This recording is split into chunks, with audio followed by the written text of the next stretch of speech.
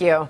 Well, new headline from the Wall Street Journal this morning raising some eyebrows on Wall Street. The only 6 stocks that matter. The Journal says Amazon, Google, Apple, and just a few other firms account for the majority of the Nasdaq's gains this year.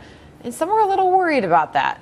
Robbert, your so-called take on these 6 stocks, I should say, the so-called 6 stocks that matter. What do you make of this? I mean, Google, Apple, Gilead. I mean, does that make for a weak rally, would you say then?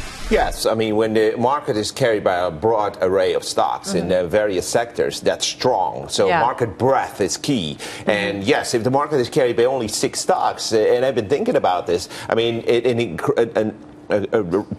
a declining number of stocks are powering this market higher or keeping it afloat, because really the market hasn't moved at all this year. Year to date, S&P is up 1%. So if that's shrinking amount of stocks, if one only drops out, then and this is actually what's happened in 1987.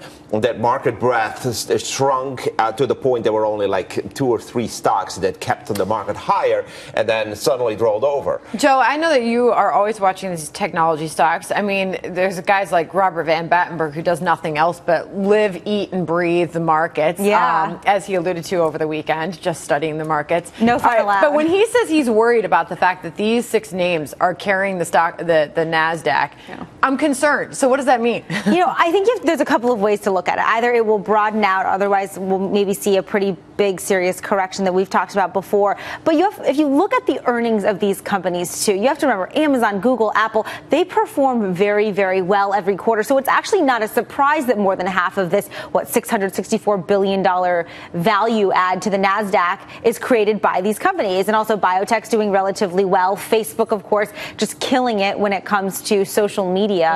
So it's actually not terribly surprising, but looking at the broader market, of course, if these stocks are the only ones driving one, it certainly says something about the health of the market. All right, just up.